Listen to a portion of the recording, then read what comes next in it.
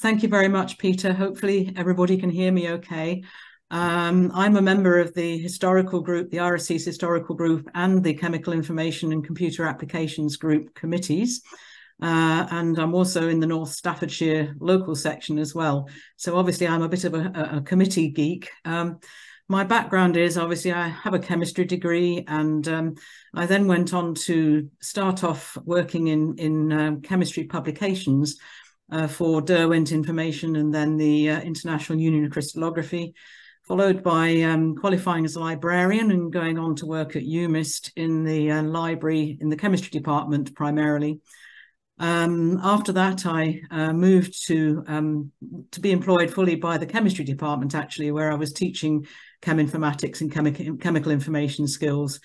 And following that, I went to GlaxoSmithKline in Philadelphia and stayed there until I took early retirement in 2014 or thereabouts.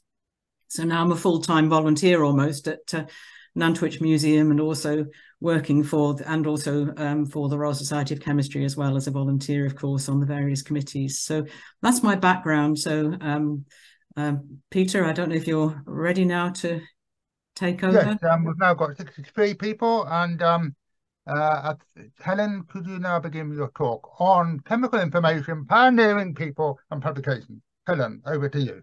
Thank you very much, Peter. And hopefully everyone can see my screen okay.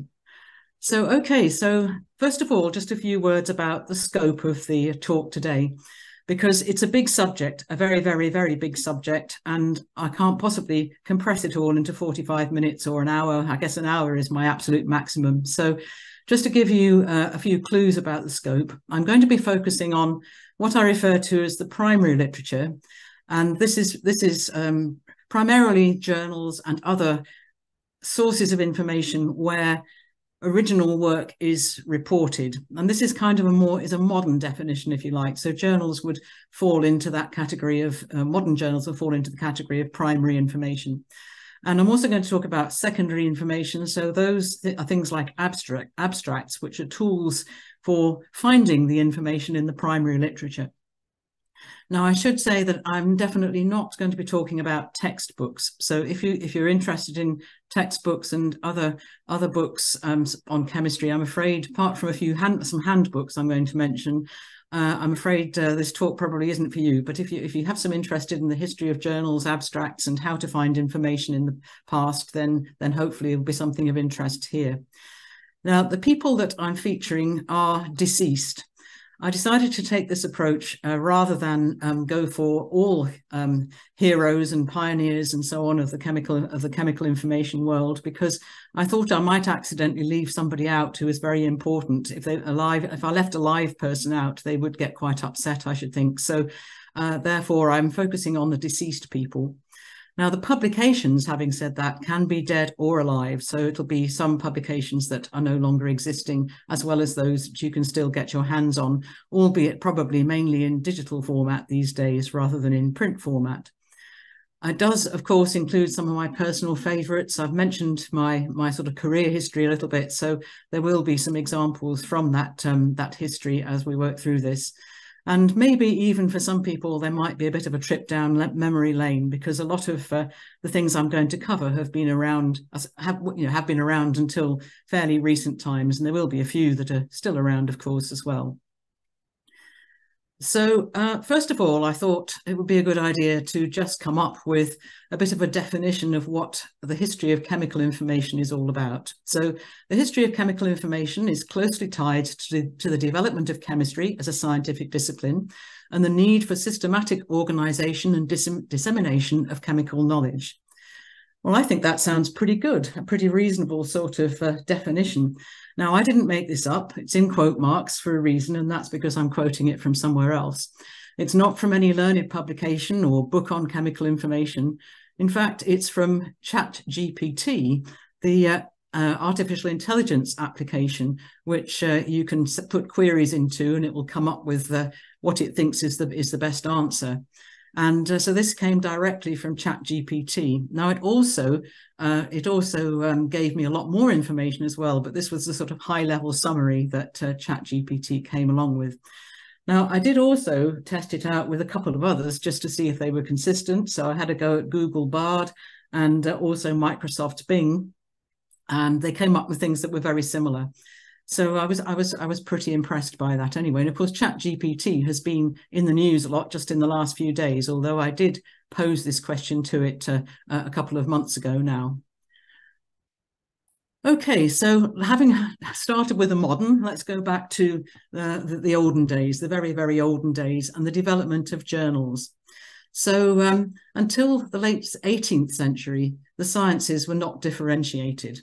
And the history of chemical information sort of mirrors the history of chemistry, I suppose, in a way that the chemical information had to keep track of what was going on, or the chemical information sources and the people who produced the chemical information sources had to be very mindful of what was going on in the chemistry world itself, because that was going to be the source of the information that was going to make its way into the publications. So until the late 18th century or thereabouts, the sciences were not differentiated. So journals, for instance, generally would be covering the whole of science rather than there being specific chemistry journals.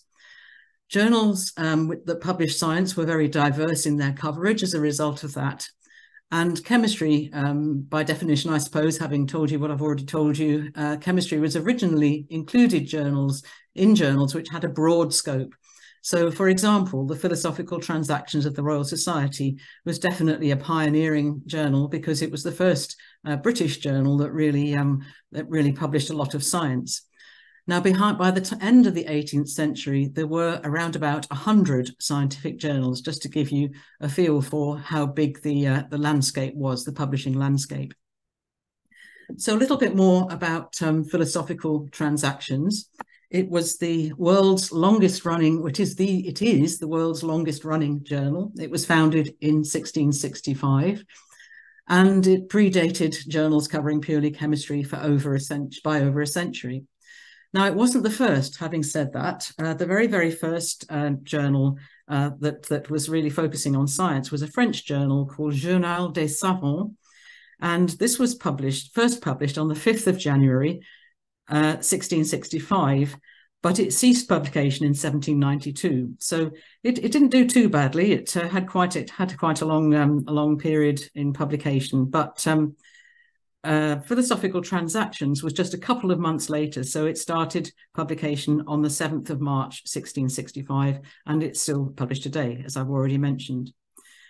Now, over time, there have obviously, of course, been developments in subject coverage of Philosophical Transactions, and the type of content included as well. So, for example, in the early days, letters and notifications of new books tended to dominate the contents rather than original research, as we would refer to it today.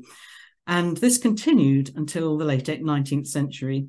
And at that time, things started to get a bit more organized.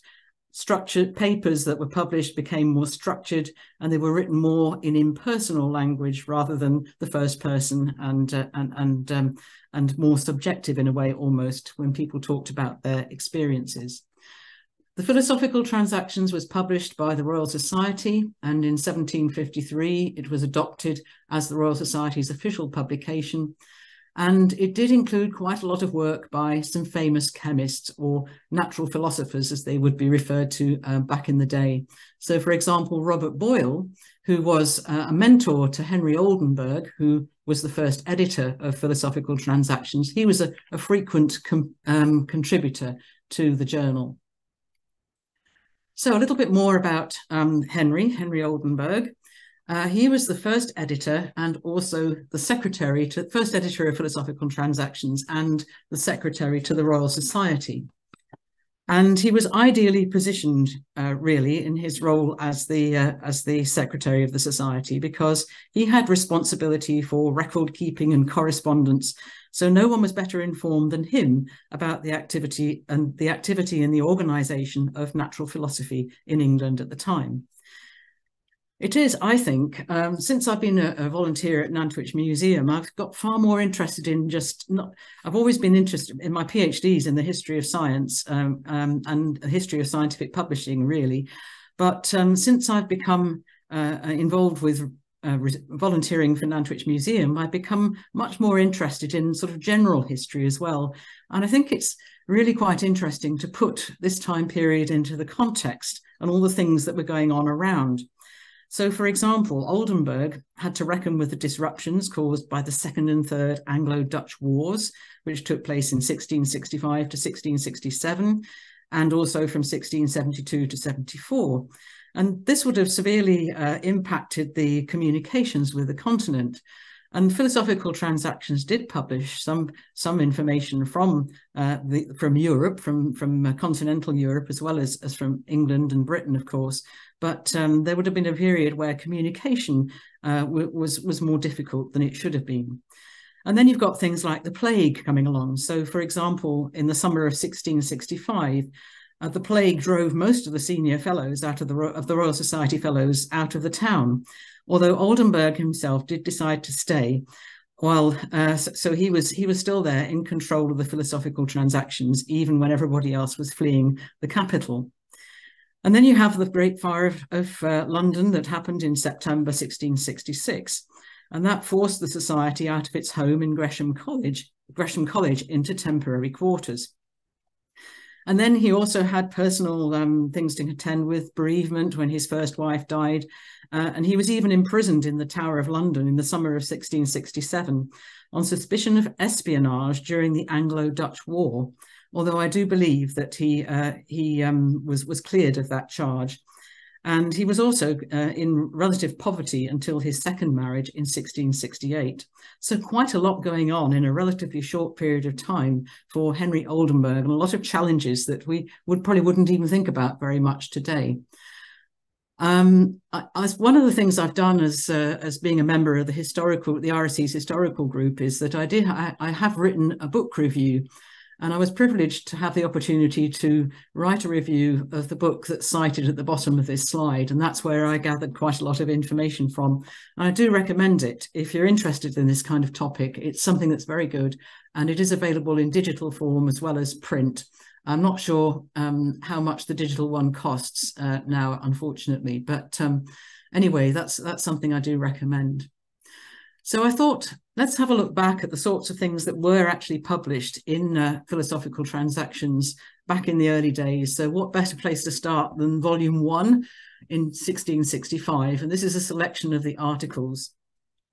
Now, we may chuckle a little bit when we look at these titles, but they do show the diversity of topics covered by the journal and what was achievable at the time.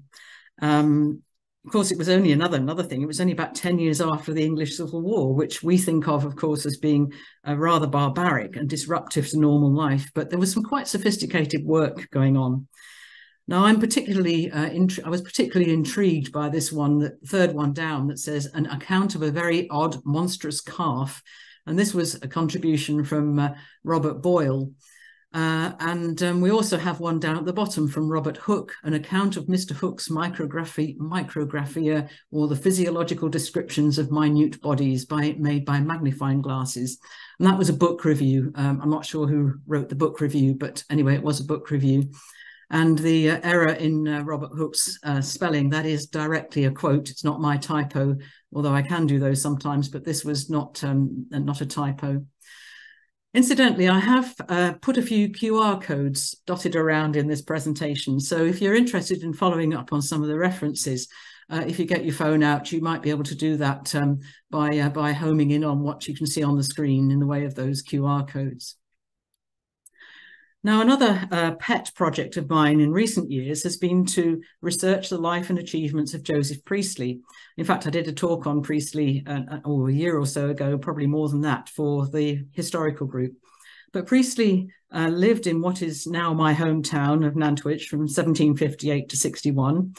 He doesn't have a very high profile in Nantwich, and I'm desperately trying to improve this because he did do some quite good things, even though he was still a young man when he was living in Nantwich, and it was before he discovered oxygen.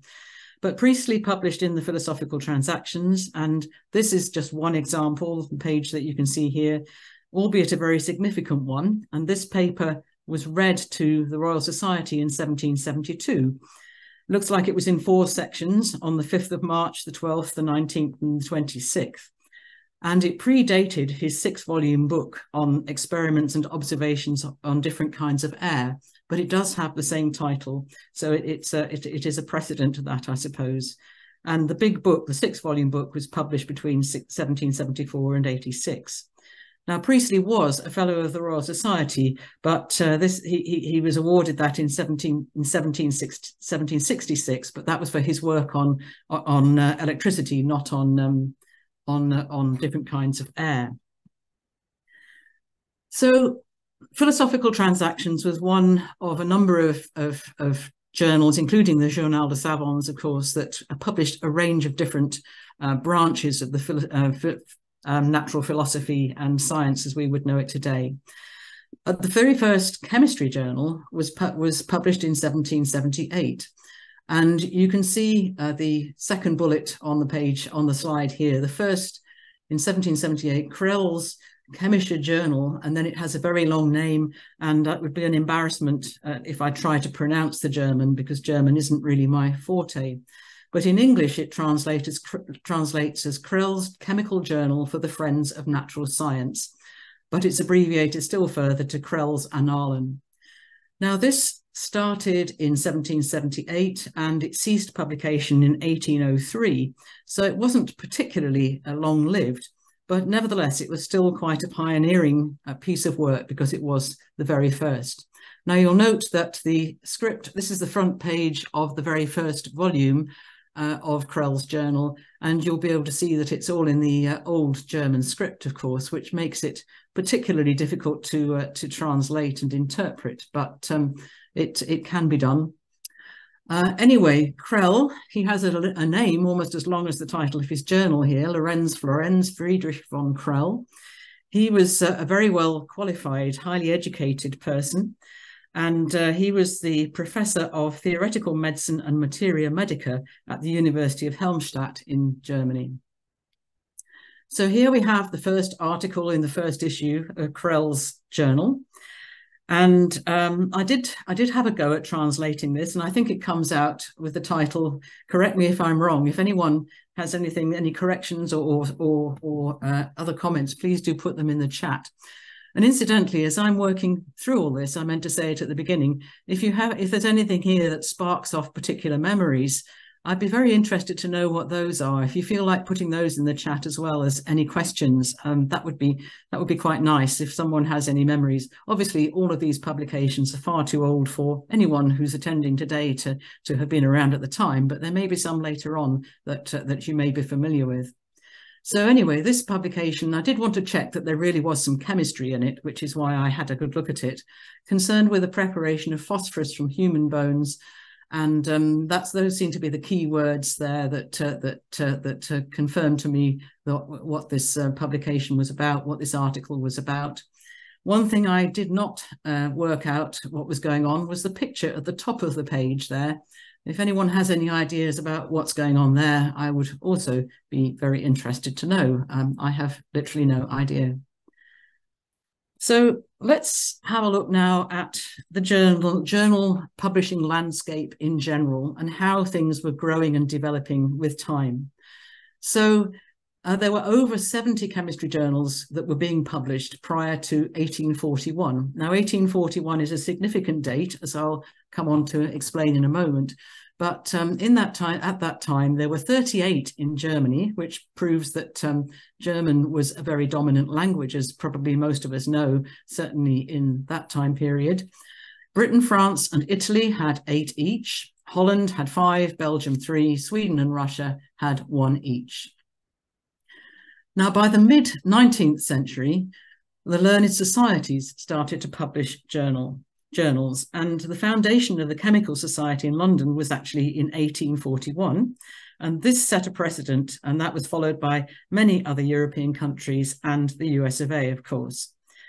Now, the Chemical Society is the first in the list, and I believe the Memoirs of the Chemical Society was the first chemistry journal that was published by a learned society.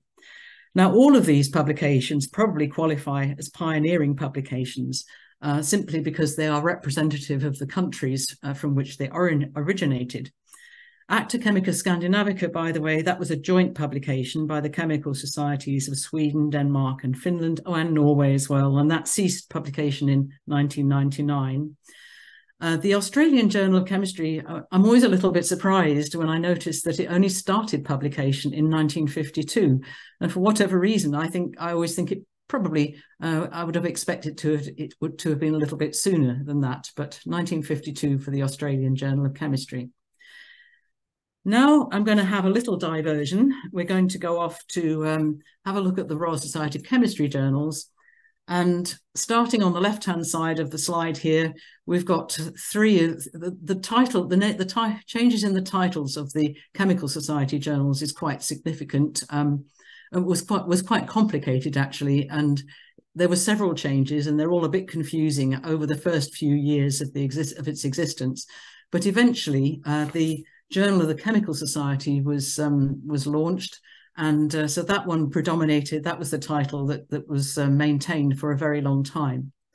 Now, by the time I became the chemistry librarian at UMIST, the titles that you see, Faraday transactions, Dalton transactions, and Perkin transactions too, in that case, they were what I recall from my days in the library.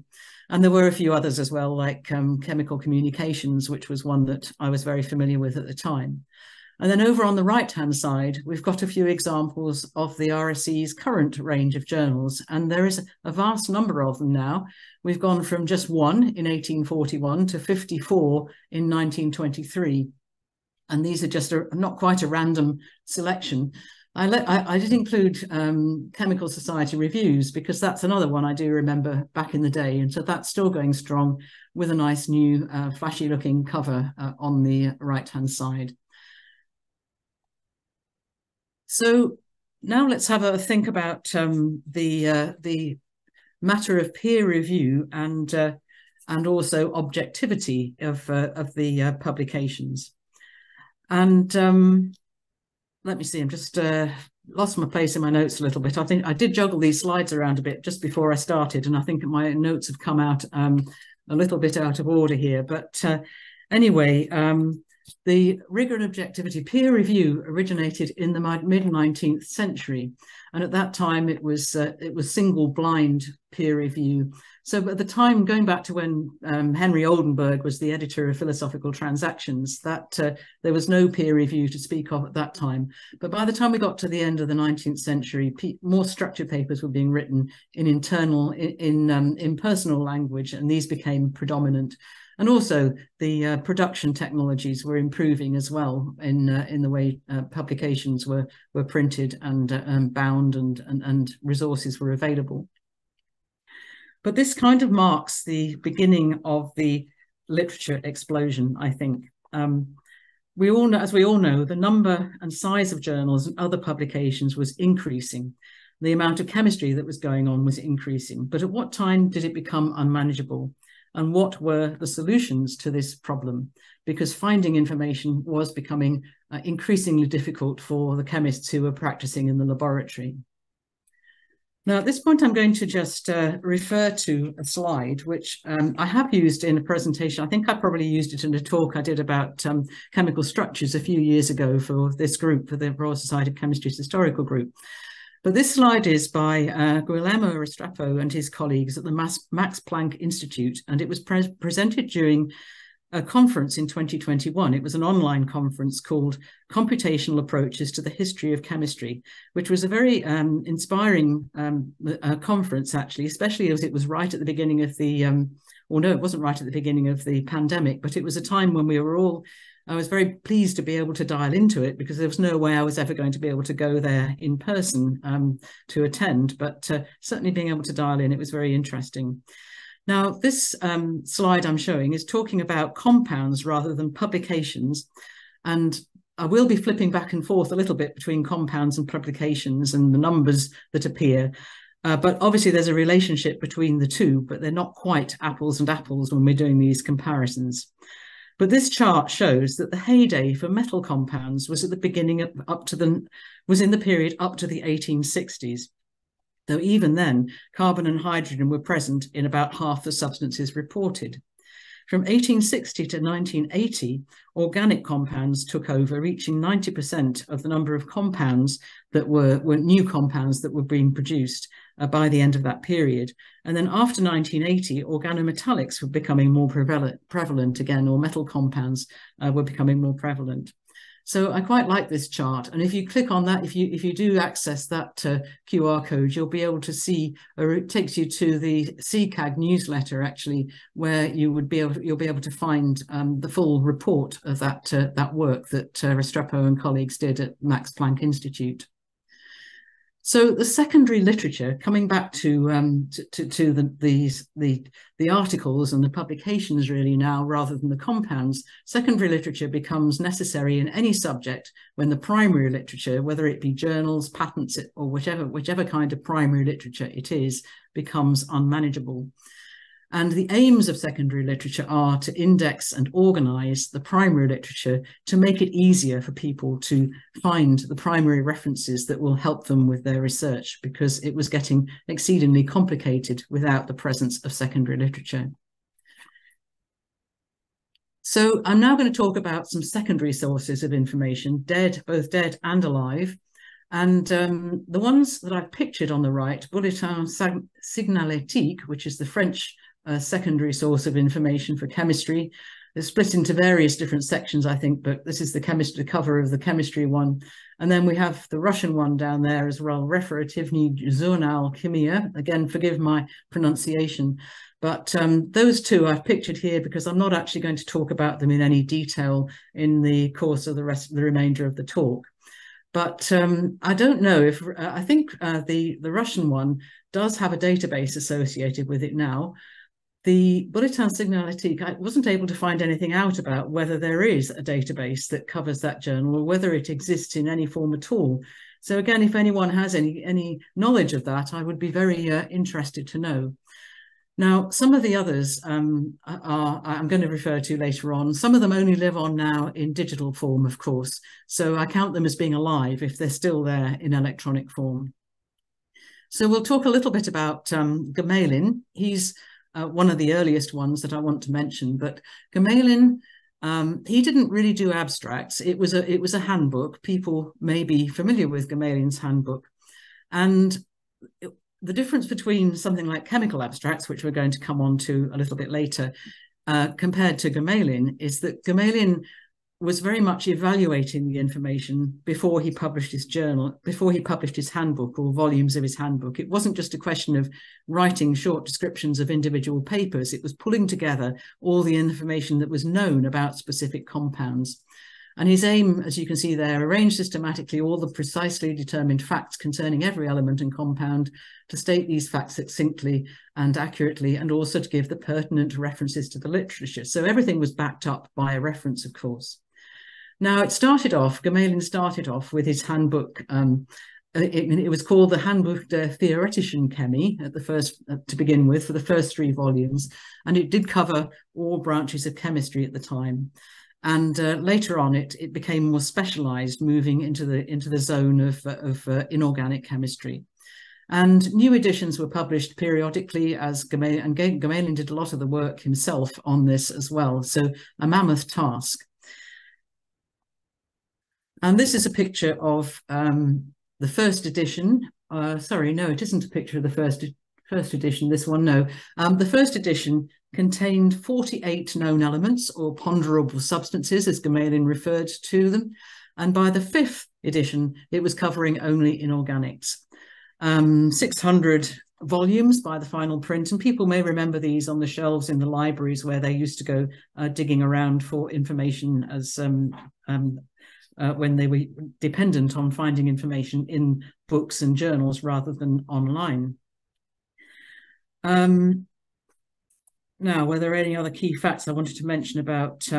Only the one thing I did want to mention about Gemelin as well was that for a while it was actually translated into, the German version was translated into English.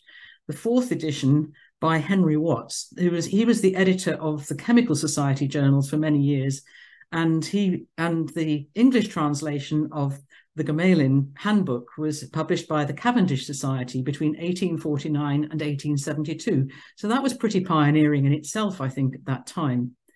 I don't know why the translation ceased. It could well have been because the passing on of Henry. I'm not quite sure, but anyway, that's a little bit of history. And then it reverted back to being in German only. Now, the 5th edition was concerned only with inorganic compounds. And then later on, of course, there was a different editor once Gamelin had passed on. So how is it organized? Well, in the interest of time, and I realize that time is passing much more quickly than I anticipated, so I am going to have to accelerate a little bit. But basically, the way you found compounds was through a system number. So every element had a system number, and people would get to know where their favorite elements were, I guess. And they'd know, for example, that chlorine had system number 6, and hydrogen chloride would have been at system number 6 because everything with a lower system number would be filed within the Gamelin Handbook at the position of the element that had the highest system number. Now, these were not atomic numbers, they were system numbers, which were different. And then we have an example here, the zinc chromate, which it's a little bit more complicated because it's got the 3 elements in it. And there's a nice article in Mike Sutton's article in Chemistry World in May 2017, and in which he describes the Gamelin Handbook as being the first chemistry database. I think even when it was in its printed form, he was regarding it and describing it as a database. Now, this is what it looks like. It looked like on the shelf. So if we were talking about silicon, then you can see here on the left-hand side, we've got examples of what it looked like in German, and then English translations at the top for the more recent volumes. And on the right-hand side, a schematic. And all of these came from this little booklet called Synergisms in Chemical Information that was published in 1992. Now we'll move on to organic chemistry and Beilstein, Friedrich Conrad Beilstein. And he published the Handbook of Organic Chemistry. I do interchange. Sometimes I'll refer to Beilstein as the publication, sometimes as the man. But that's kind of habit I got into, I think, when I was working as a librarian. But this started, as I mentioned before, first edition was published in 1881, between 1881 and 83, and it contained around about 15,000 compounds in 2 volumes. And again, like Gamelin, it was focused on the compounds and the reactions rather than the specific articles, although everything would have been referenced, thoroughly referenced with the appropriate papers and so on. So the Gamelin classification scheme, you probably got the idea of it really through Gamelin's. The Beilstein classification scheme, again, it's system numbers and similar to Gamelin in some ways, of course. So once you knew the system number, you'd be able to trace information about it in more recent volumes as new editions were produced. Now, neither Beilstein nor Gamelin were produced on a regular monthly basis or anything like that. They were published when all the information had been gathered for a specific time period, and it had been reviewed by the editors and compiled into these substantial tomes, like you can see on the left of the screen here, that were stored in libraries across the globe. And for example, quinine. Now, again, in the interest of time, I'm not going to dwell on this for too long, but this, of course, would be a heterocyclic compound. So you knew what volume ranges you were likely to find your quinine in, but you've also got information about the part and the pages and so on. But you would know always that quinine had the system number 3538, which would have enabled you to trace it in the publications on the shelves. By the time I got to working at UMIS Library, I think we had stopped the subscription to Beilstein and Gamelin, or maybe Gamelin, we may have still had Beilstein, I'm not sure, but we stopped it fairly soon afterwards for various reasons.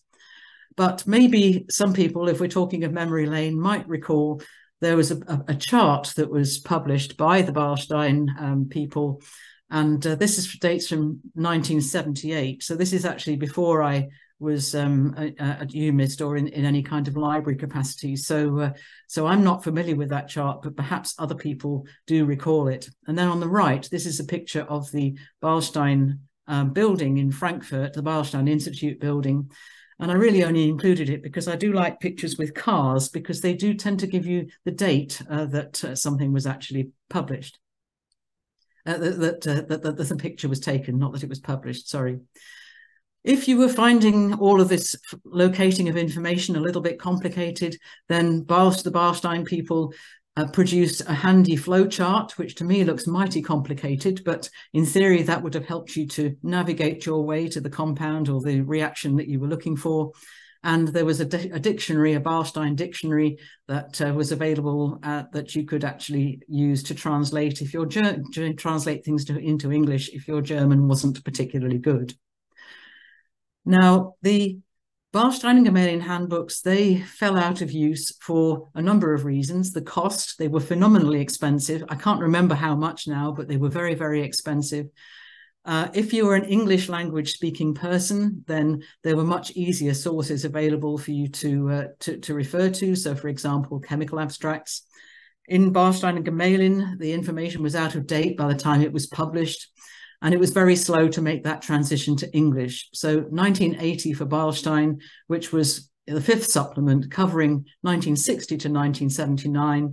And so in 1980, that was the earliest you would get information about things that were published in 1960. So not perfect if you're wanting to keep up to date with the information. Ultimately, they were both saved by the Crossfire system, which then later went on to become Reaxys. And I'm very familiar with Crossfire because I used to, or I was, because I used to teach students across the UK and in Scandinavia and Ireland as well, as part of my role in my latter days at working at UMIST. Now, this is another publication which I hadn't come across until very recently. And I have to thank Diana Leach for this. She may be on the call today, I'm not sure, but she mentioned it during a recent phone conversation that we had. And this was a publication which started in the second half of the 19th century and really was also very pioneering. Nobody perhaps had thought of doing this before, but the editors went back through the literature. This going right back to around about 1800. Their ambition was to track periodicals and record papers back to the year 1800 and then produce a bibliographic index so that people could identify papers that way. Now, this is something, as I say, I didn't actually come across until very, very recently. And you can actually get this on archive.org, which is one of my favorite sources for historical information. So this is the paper, this is the cover or the first page from 1869 of the Catalogue of Scientific Papers, later superseded by the International Catalogue of Scientific Literature. But I do think it went out, it then ceased in 1921, but I'm sure this must have been because of the arrival and popularity of chemical abstracts, which came along in 1907. Which leads me nicely, I think, into talking about abstracts. As we discovered earlier, before abstracts journals existed, I think they often include abstracts of papers published elsewhere amongst the original articles. So certainly the Journal of the Chemical Society was one of those journals that included abstracts of papers published elsewhere as well. So they were often the origins, these kinds of journals, the learned societies journals, were mostly the originators of abstracts journals that appeared at a later date. Now, we've all seen these kinds of charts before, I'm sure, the literature explosion, and the chart I showed from Restrepo and colleagues earlier on, that one also showed how there was an exponential growth in compounds. This is showing the exponential growth in chemical abstracts. So we're talking here about papers rather than compounds.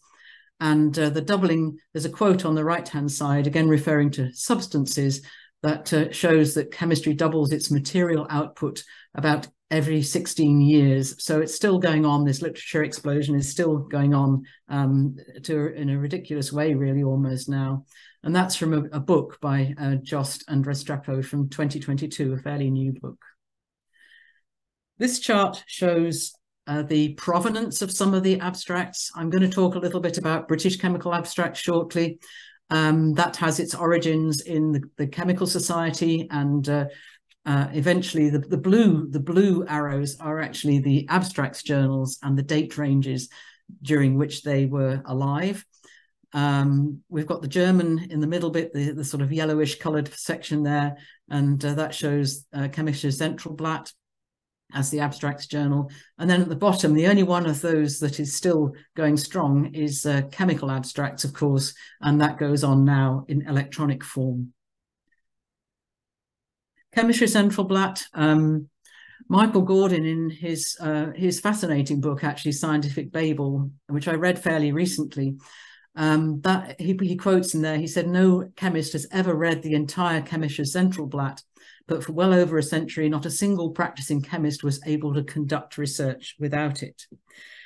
Now, Chemische Zentralblatt published abstracts of the world's chemistry literature, but it was in German. It stopped publication in World War II, but its use of the German language is already becoming a bit of a problem by the time of the publication centenary in 1930. And Michael Gordon's book, that cited here, explores this language barrier in some detail, and explains quite clearly why this sort of transition, how German became the dominant language for publishing chemistry and other sciences too, and how that changed, and the reasons behind the changes, and so on.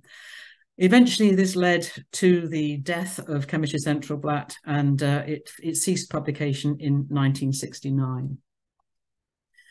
So now, finally, we're going to have a look at chemical abstracts, and I really am destined to overrun in this, so I'm going to have to go a little bit more quickly. Chemical abstracts probably was and still is the most important source of chemical information. And there's a little bit here about its provenance. It originated with a review of American chemical research, and it first started publishing as an abstracts journal in 1907, and it was sponsored by the American Chemical Society.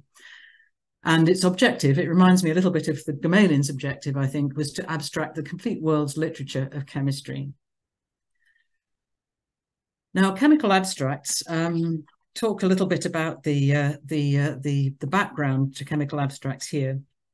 How did it come into existence? Well, convinced that United States chemists weren't getting the recognition they deserved, because most of the secondary sources of information had European origins at that time, Arthur A. Noyes, and there's an awful lot of noise in this slide, I have to say, because we've got three noises I'm going to refer to, but Arthur A. Noyes, who lived from 1866 through to 1936, he was at MIT, and he started the Review of Chemical Research, which provided abstracts and reviews of papers, and they began appearing in a publication produced by MIT, Massachusetts Institute of Technology.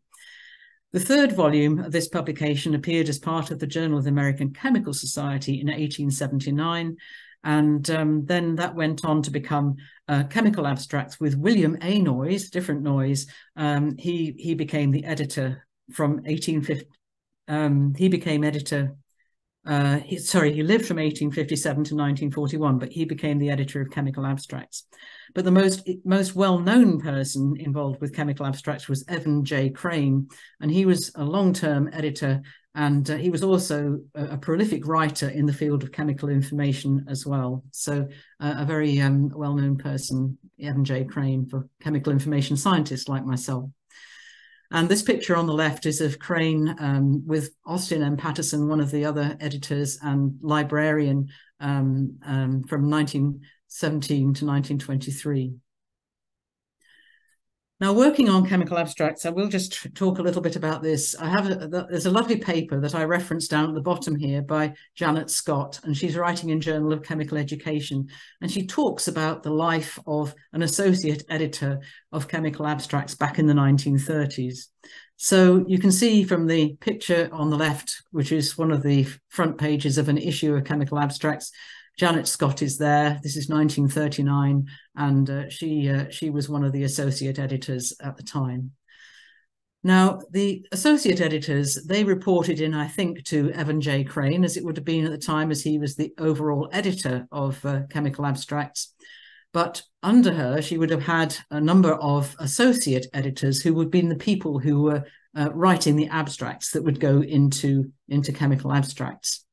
And they did have remote workers, and it was quite interesting to see that even back in the 1930s, they had people working on these on writing abstracts way from where Columbus, Ohio, where the chemical abstracts headquarters was based. Janet herself did work in the chemical abstracts headquarters.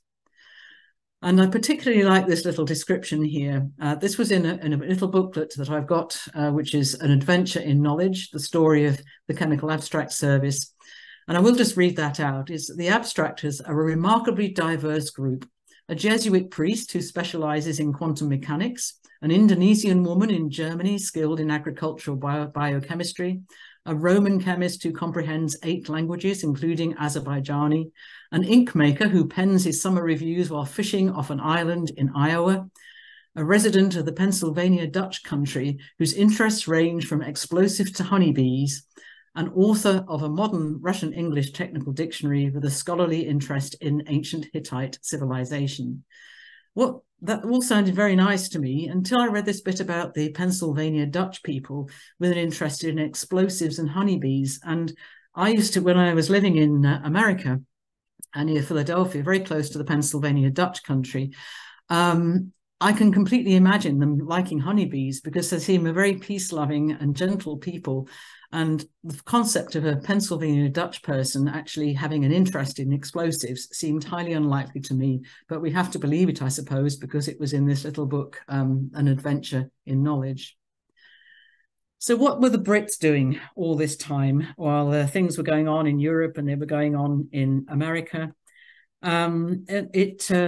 Meanwhile, the Brits were very busy themselves. They were working on British chemical abstracts, of course. It's a little bit late to the game. It could be considered a relatively minor publication by comparison with the longer-lived chemical abstracts, but it was a very good pedigree, and it had its origins in the Journal of the Chemical Society and was highly regarded for a number of years. As already mentioned before, I've mentioned a few times now that the Chemical Society published abstracts in its journal since the 1840s. So it's not surprising they decided to sort of spin this off and have a separate abstracts journal. For fun, I tried the AI systems again, Bing, ChatGPT and Google Bard, to see what they could tell me about British chemical abstracts. Unfortunately, they failed miserably on this one. And so I haven't included any of the output from that search because it would have been very misleading. So the AI systems, it was a bit of a difficult one for them, really. It would be difficult for most people and most sources of information to come up with a lot of information about British chemical abstracts. This is an abstract from British chemical abstracts, just to show the density of information that was compressed into such a small space. And this would also, not dissimilar to what a chemical abstract looked like, but they were different. There were differences quite often for the same paper, the same abstract. The abstracts of the same paper were somewhat different sometimes between the two publications, but this is just one single example of a British chemical abstracts paper.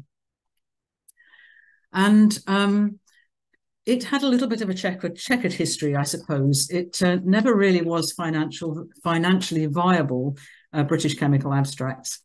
And because there was so much competition, I think, with other sources of information, they tried to diversify and incorporate other subjects, like your other societies. So it wasn't just a chemical society publication by the time we got to the later years. And it changed its name to British Abstracts because the diversity of the content was changing due to trying to accommodate more and more branches of chemistry and related subjects. I think it ceased to be published in 1953, probably because it was a little bit confusing. The name changes were confusing, and the marketplace simply wasn't big enough for several abstracts journals in chemistry. And I think they suffered a lot in the wartime, from what I can gather, but never really properly recovered, and then ceased in 1953. I wrote a slide in 2008 that formed part of a presentation I gave to an American Chemical Society meeting, if I remember correctly. I'm sure it was, in fact. And at the time, 2008 or thereabouts, I'd said that it was highly unlikely that British chemical abstracts would ever be digitized because it was so out of date. It was held in very few libraries by that time as well, mainly in society libraries. I don't know whether they even still hold it now. And it was mainly of historical interest back in 2008. But again, if you go to Internet Archive, one of my favorite tools, as I mentioned before, and search for British chemical abstracts, it's surprising what you find. You find quite a lot of them. Even having gone through the name change to British Chemical and Physiological Abstracts, which was the name, one of the name changes that the publication had. So I was quite impressed by that. They're not completely in the right order. And when I tried searching for British abstracts, that failed miserably. It found all sorts of things. The word British and the word abstracts must be very common metadata terms, I think, in the Internet Archive. So that didn't work very well. But one thing I found quite fascinating here was that it was bookended by a couple of things I wouldn't have expected to see in the listing, because this is the entire listing of what I found actually for British chemical abstracts. And we start off with notes on the paranormal, which I couldn't think how on earth that one got retrieved. And then at the end, notes on, the last one was called Ibogaine or Ibogaine, I don't know how you pronounce it, literature. And that was the actual title of the publication. And this dates back to 1997, I think that one was published. So it wasn't even in the same time period as British chemical abstracts. Now, I did Google Ibogaine literature, and it was something to do with a drug to treat drug addiction, I think, if I remember rightly. But it is an intriguing one that I've never got to the bottom of. Another favourite publication of mine when I was a chemistry librarian was the Merck Index, single volume work that had the answers to so many questions when people used to come into the library. And I did discover that you could still buy it from Amazon, a printed version of it. If you go into Amazon, the British Amazon, I think I went to amazon.co.uk, you probably find that you can get the 2013 edition. And when I checked, it was about £68, which didn't seem too bad for the amount of information that you would have in it. And if you only wanted to spend £6, £5.99, you could get a copy of the 13th edition. But it did stop publishing. The 15th was the last print edition, and the RSC took over the publication in 2013 and updates it regularly as part of the Merck database, which currently contains over 12,000 records. So one of my favorite sources, that one was.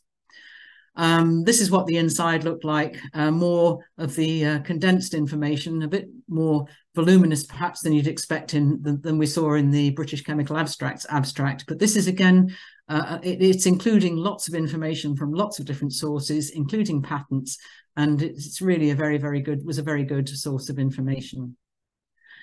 I'm now going to have a little dabble very quickly into the computer era, and I'm not going to go into the detail of this at all, really, due to lack of time, but the transition to the computer era, the digital era, however we want to refer to it, kind of started, this is back in the 1950s, when these cards were used as a manual information retrieval system, but they were a way, these systems were particularly prevalent in industry, because the people working in industry would gather together references that were particularly useful to their field, and then they would record the information about the references on these cards, and then there would have been a system like the one on the right-hand side there, which you could use to pick out references for particular keywords. So the holes punched would represent index terms that would enable a sort of manual way, a sort of semi-automatic manual way to select the articles that might be of interest to you.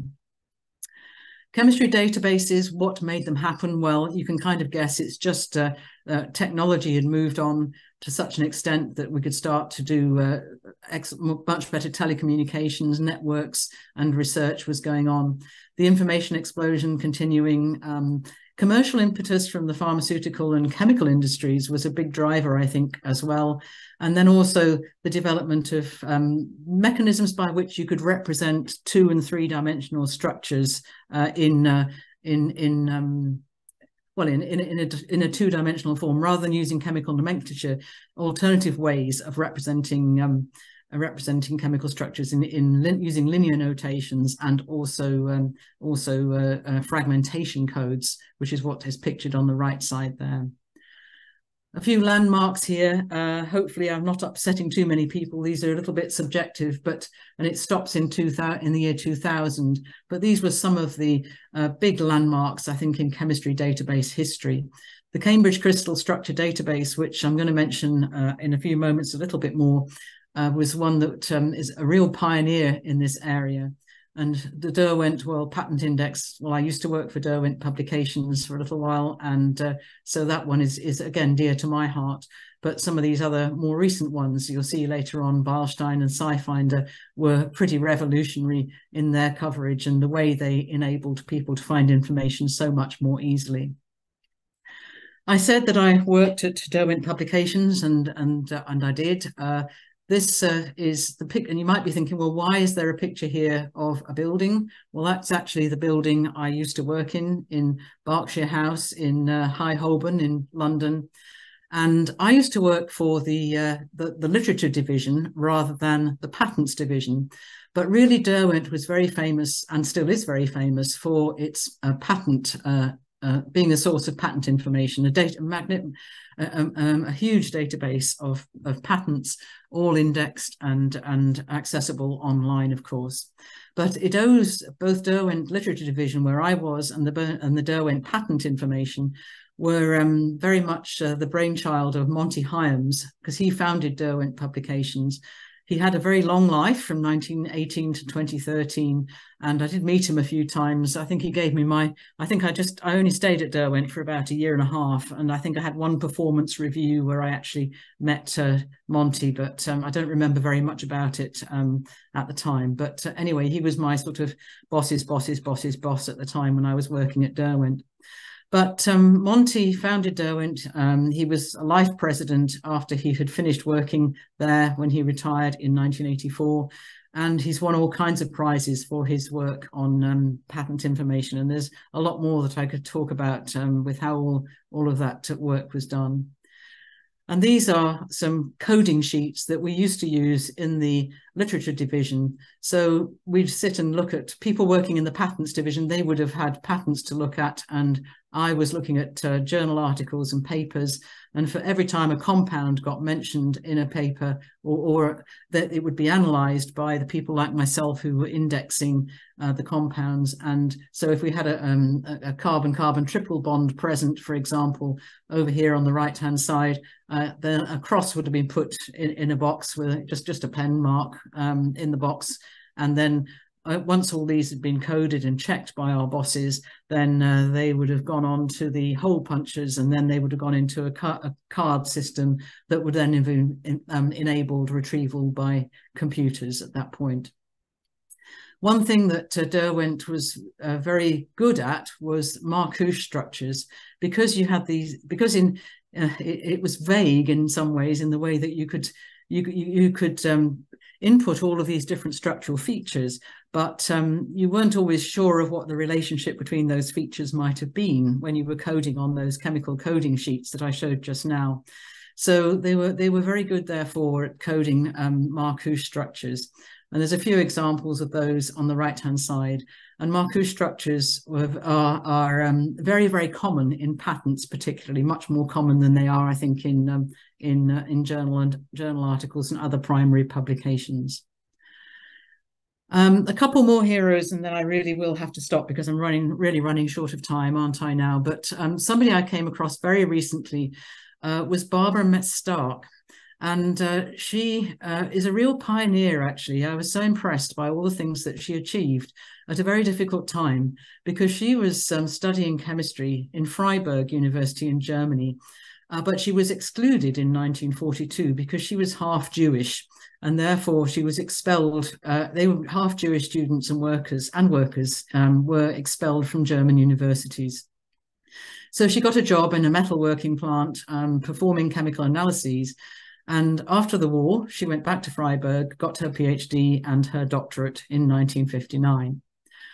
But her real claim to fame, perhaps, is that she was the originator of two things: the Stark bibliography, and she gathered together a phenomenal amount of information about microwave spectroscopic data, and included all of this in what would originally have been a printed reference, the Stark bibliography. And then she added data for gas phase molecules derived by various different techniques.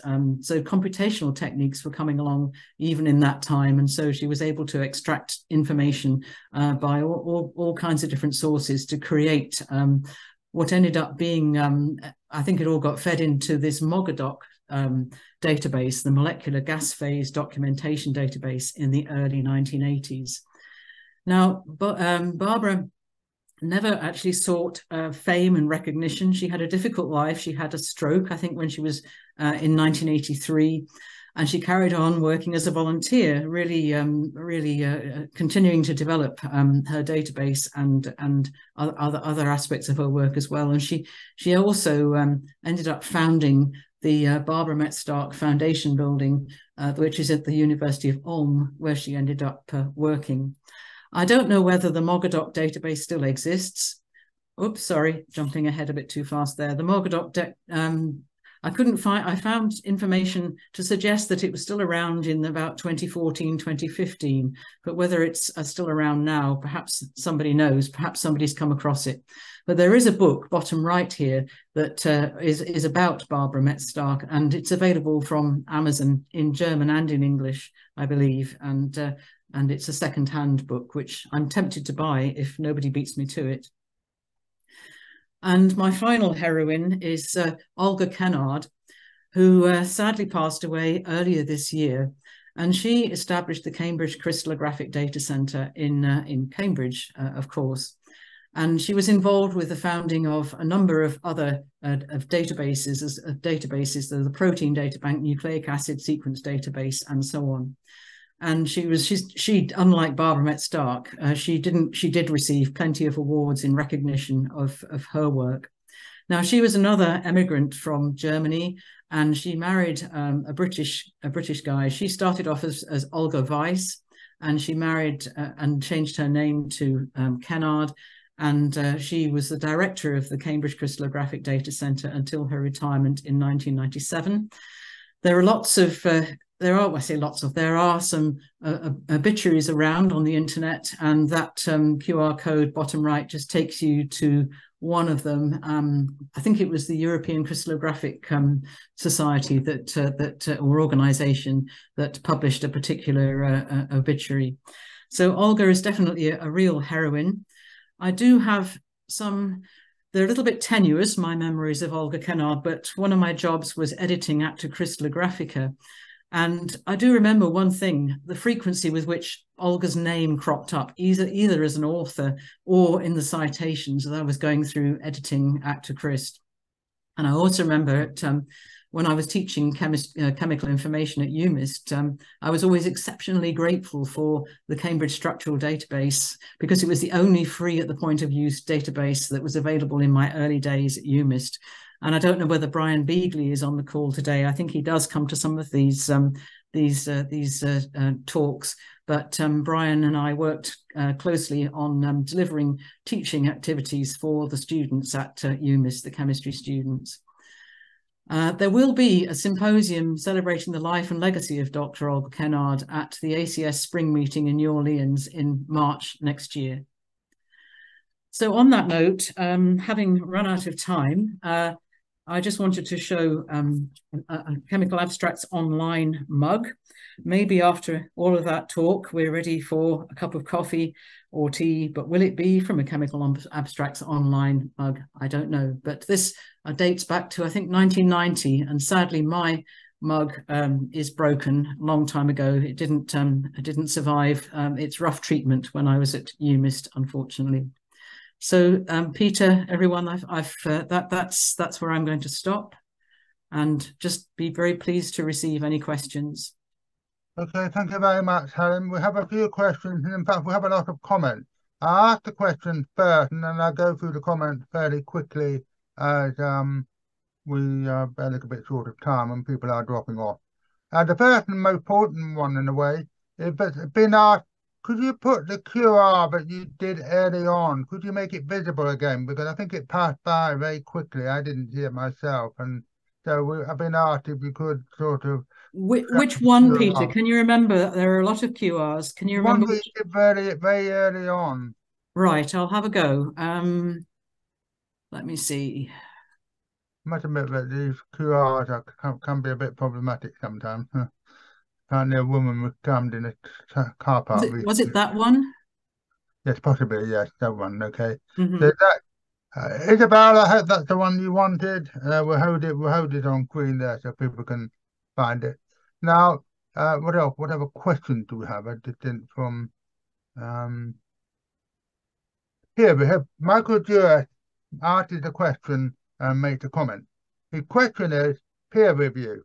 What is the status of the communicating FRS and RS publication? Does it reduce the extent of peer review? In other words, sorry, can you see it? Sorry, I didn't catch the question, I Peter. read it out again. Uh, Peer review. What is the status of the communicating follow of the Royal Society and Royal Society publications? Does this reduce the extent of peer review? I'm sorry, I still didn't really catch it. Should I try the chat? You go to chat. It might view it quite close to the beginning. Don't know why you can't hear me. I'm not on mute or anything. No, just it just didn't come through. I wasn't quite clear what the question was on that one. But a bit complicated. It basically whether followed. Can you hear me? Okay. Yeah, I can. Yes, yes. If whether having followed submitting papers to philosophical transaction reduces the need for peer review or precluded peer review. There would have been no in the early days of philosophical transaction. There wouldn't have been any peer review Well, that's my because fault. That was my feeling. That was my yeah. feeling. So there was a date, wasn't there, that I mentioned? I think it was the late 19th century before peer review really kicked in. So no, I think it would have been pretty subjective. It would have been up to Henry In Oldenburg place. at the very It beginning of was in time. place. It was in place for peer review in a sense. Now, okay, questions. Let me sort of, um, they've got lots of comments, which I'm going to read out, but let's, okay. Now, my question from me, can anyone access Merck Index online? I didn't realize it was online these days. I still have the centennial edition myself. Yes, you can, but I think you probably have to pay for it. If there's someone from the Ah, RSC that they probably in academic institutions, if you're working in academia, then okay, very, okay. very likely that your organization would have a subscription to it. But Right. as an individual, I'm not quite But sure it's of the not. status, but I don't think you can access it. I think I tried it and I couldn't. Do you know if it still got the useful chemical reaction section that the later printed one had? I can't, I don't know. I'm not familiar enough with the latest It was a edition. very useful feature of the very, very final printed one. It had a nice section at the back about named reactions, and it was a very good arrangement of the named reaction. Okay, now just some comments, which I'll read through quickly because I appreciate we're short of time. Joey Moss said chemical society abstract started in the mid-19th century, but you dealt with that. Michael Dewar said chemical use is still a good read. In fact, I can give a plug here because I gave the RSC library my set of chemical use, a very complete set of chemical use, and they hope to digitize it sometime. So hopefully it'll become available on that. Yeah. Now, Diana Leach, I assume. Helen, I know you said some, but you didn't mention the International Catalogue of Scientific Literature, which is a fairly rare publication in most libraries today. It did have a chemical section and predated chemical abstract. I thought that was the one I'd actually showed. Yeah, but I must say some of these questions came before you actually, or Yes, probably so. Yes, yes. um, now what's the other one? Diana also says we had it. I assume she means the International Catalogue of Scientific Literature in Manchester. I also recently discovered when preparing a new talk about Brunamont, the 150th anniversary, by Ludwig Mon was in vogue with the International Catalogue. Now, lots of people say, somebody says here, Jerry Moss, the Robert Handbook is also a useful source of Oh, information. yes. Yeah, I used to use that a lot as well. Yes. And I've got one comment myself, and that is that you talk about your surprise that the Pennsylvania Dutch would be interested in explosives, and I don't want to misunderstand what you were saying, but I think one has to distinguish between the Pennsylvania Dutch as a whole and the Amish. Because Ah, the Pennsylvania Dutch covers a much bigger group than just the Amish. For example, did you ever know Ned Handel? sorry, for example? Did you ever know Ned Handel at Lehigh University? No. No, he was a president of the ACS. He was also a great friend of the scientific chemical heritage. He was also a great friend of chemical heritage. He was Pennsylvania Dutch, but he wasn't Amish, to give an example. Right. Yes, yes, yes. I apologize for not getting No, that no, no, differentiation. no problem, but just a broader category. Okay, well, everybody's saying what a wonderful talk that was, and I will conclude myself by saying what an excellent talk it was. So thank you again, Helen, for giving us your insights into the history of chemical information. It's a useful link between us and SIGAC, I think. So thank you for giving these talks. So thank you very much, everybody, for attending, particularly our visitors, if I may call them that, from SIGAC and from RSC Publications.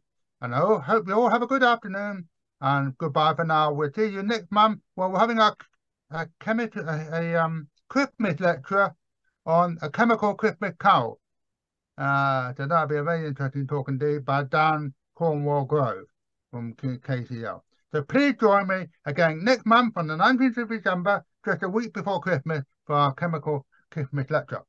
So for now, everyone, goodbye, and hope to see you again sometime. Bye for now. Bye.